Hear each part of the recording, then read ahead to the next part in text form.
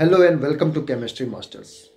So this video is going to bring you the basic concept of electrocyclic reaction, which are one of the major part of pericyclic reaction. Apart from the basic concept in this video, we will also discuss that what is the stereochemistry involved in the formation of electrocyclic reaction and its reversible reaction, as well as we will also discuss that how does the ring closing reaction and ring opening reaction happens in electrocyclic reactions.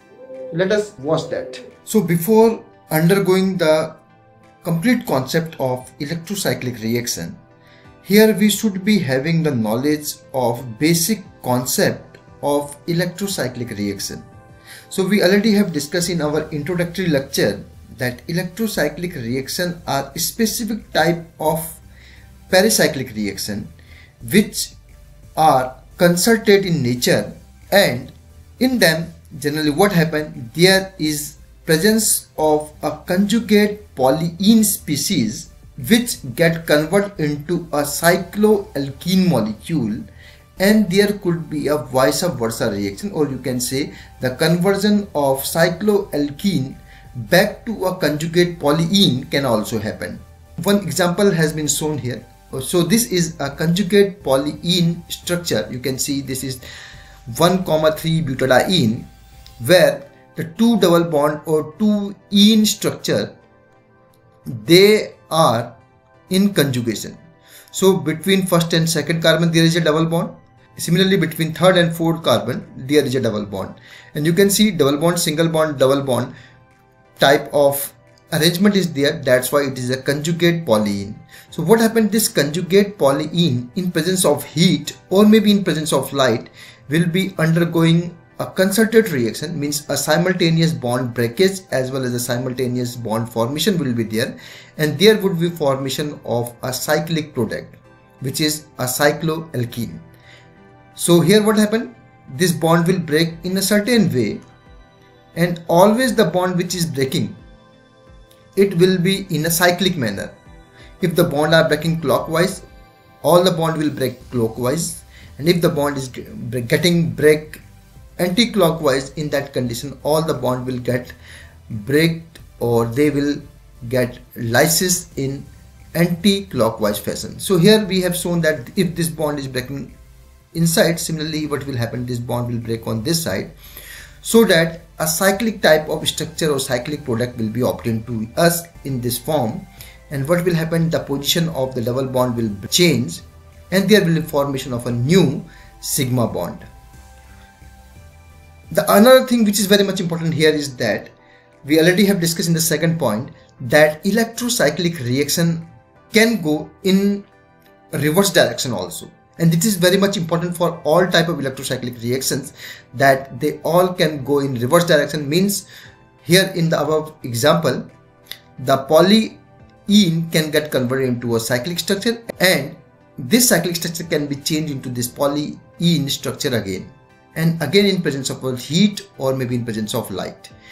And this is very much important component out here in electrocyclic reaction, that in case of forward direction reaction where a open chain reaction is getting converted into a cyclic structure, there will be always loss of one pi bond and there will be gain of one sigma bond in case of forward direction reaction, or you can say in case of conversion of a non-cyclic structure into a cyclic one. So here you can see there are two pi bonds and there are overall 3 sigma bond.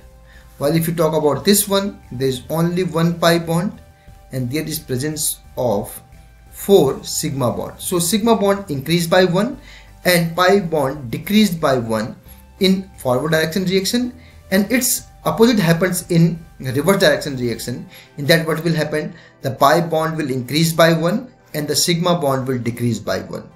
So this was the basic concept of electrocyclic reaction. Now the next thing which we will be discussing here is the categories of electrocyclic reaction. So generally the electrocyclic reaction can be of two types, ring opening reaction as well as a ring closing reaction, which we have seen in the earlier example, where we have taken the example of 1,3 butadiene. So here we will take two more examples. The first example is of 1,3,5 hexatriene molecule. So here in this molecule, again we will show that how does the ring opening and ring closing can take place. Okay, so firstly we will be taking the example of ring closing reaction. So in this example, if the bonds are broken in such a way, in a cyclic manner, we will see that the pi bond are breaking and the new sigma bonds will be formed out there. So what will happen? These bonds will break in a certain way so that the number of pi bond, which are 3 here, in the product it will decrease by 1, and the number of sigma bond, which are 5 out here, they will increase by 1. So you can see here the number of sigma bond, they are 6 now, and the number of pi bond, they remain only 2. So this is a ring closing reaction in forward direction, or you can say in our right hand side, while the same reaction can go in opposite direction also. So if I break the bond like this for the opposite direction, what will happen? Again, this cyclic structure get changed into non-cyclic structure, or you can say in polyene form. Apart from this, some of the electrocyclic reaction, in them there could be presence of a charge or maybe a radical along with the double bond or along with the ene structure. So here it is. So we have taken the example of allyl anion. Here in place of negative charge, there could be a positive charge, or there could be a radical also, which will be generating the conjugation in this molecule. So you can see that double bond, single bond charge is there. So this is a type of conjugation.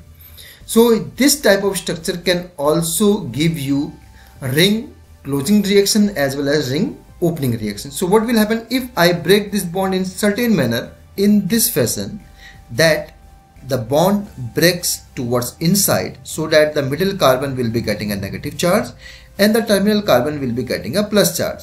The lower terminal carbon, which is getting a plus charge, and the upper terminal carbon, which already is having a negative charge, that will make a bond or a sigma bond between them, and the middle carbon will be having a negative charge like this. So you can see that you are having an electrocyclic reaction in the forward direction.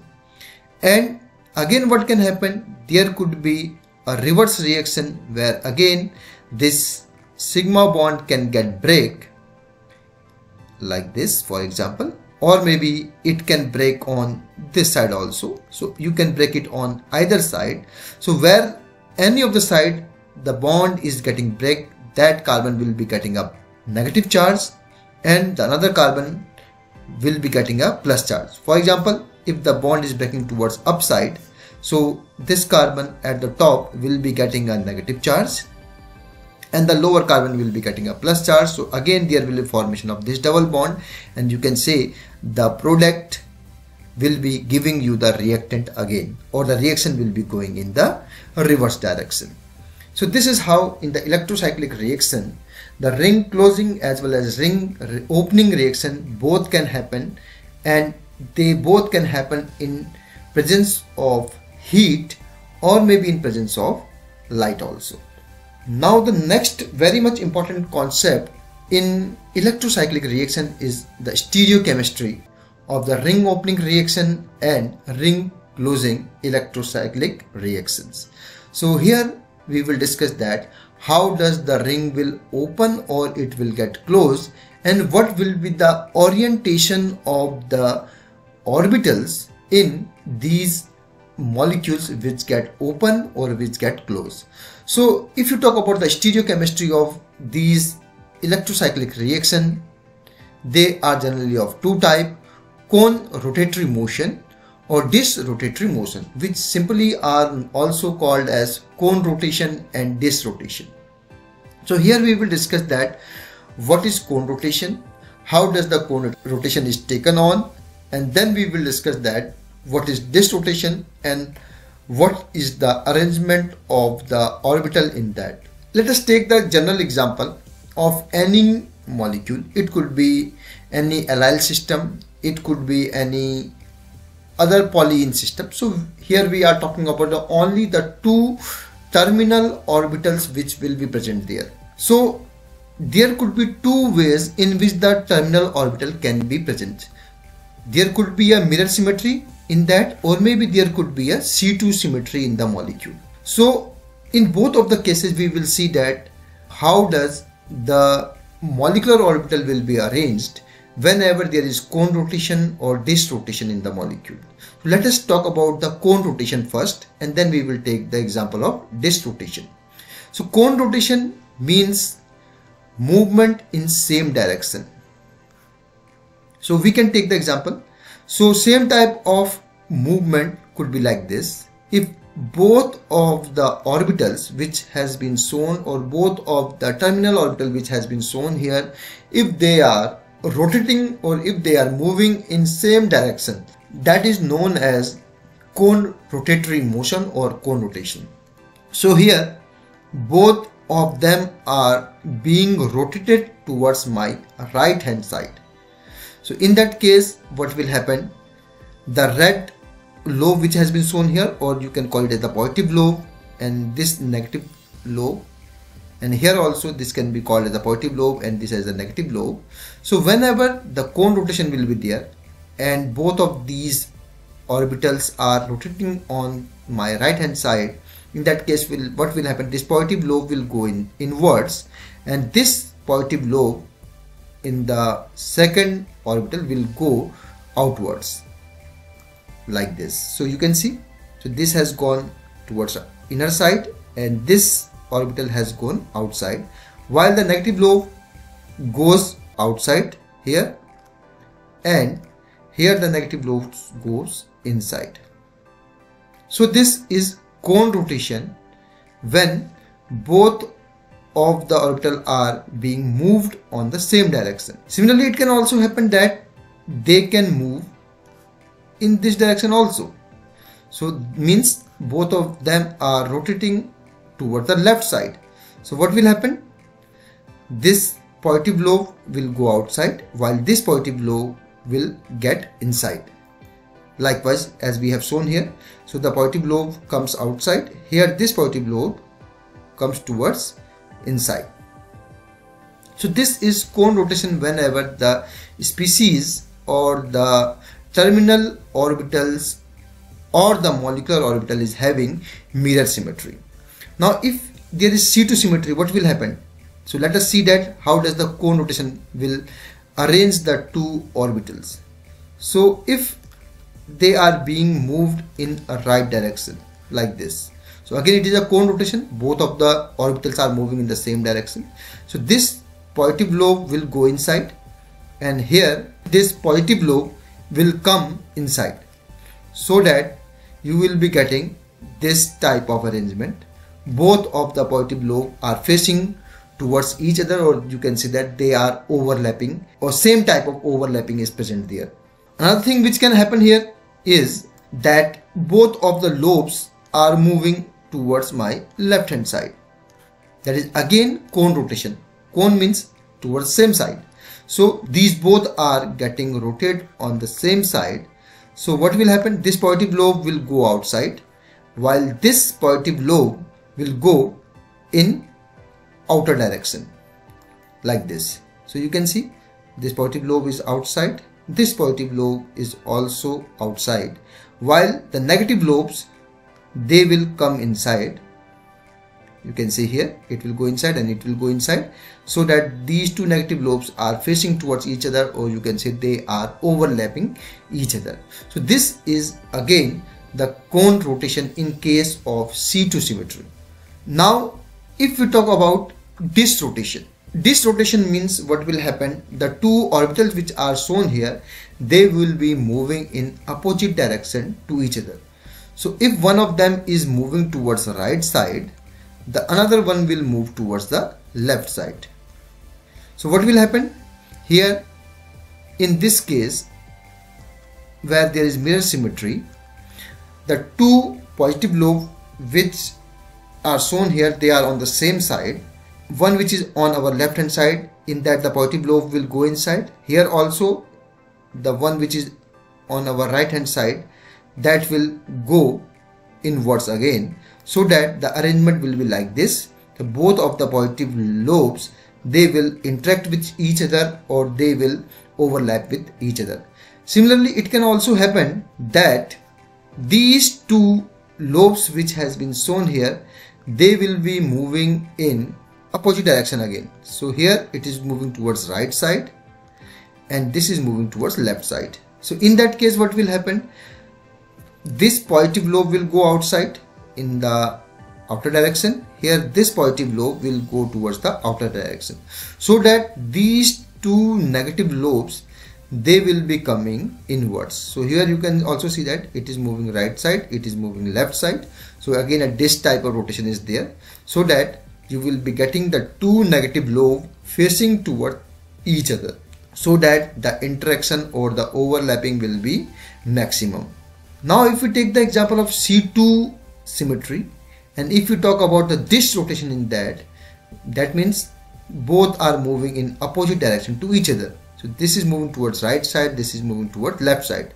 So this positive lobe which is shown here, it will go inside, and here what will happen, the negative lobe which is shown, it will go inside, so that two opposite type of lobes are interacting with each other, so that the anti-bonding type of overlapping will be there, and this type of overlapping will be generating less stability.